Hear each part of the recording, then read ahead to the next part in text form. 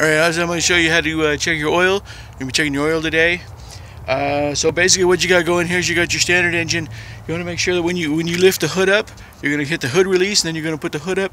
Make sure that you brace it hard, because I had a friend of mine, Phil, he didn't brace it and the hood came down and this hook got him on the back of the neck like that, and now he's got like this big hole in the back, and people kind of hang their coats and stuff on it, and he finds it funny during Christmas because he's got like a Christmas sweater hanging on the back there and nobody knows, or people stuffing toilet paper into the hole like that when he comes out. So anyway, you want to check your oil. So basically what we got is your standard engine. You want to look for the dipstick that says oil, and then like a genie lamp on there. That ain't Robin Williams coming out of that. That's going to be just your standard oil.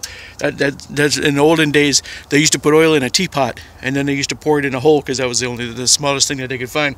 So it was an engine in a teapot. So you want to pull that out of the hole, and then you want to clean that dipstick off. Make sure there's no oil on it.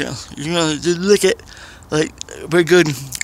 Get it all clean like that. Okay, so then you want to put it back in a hole like that.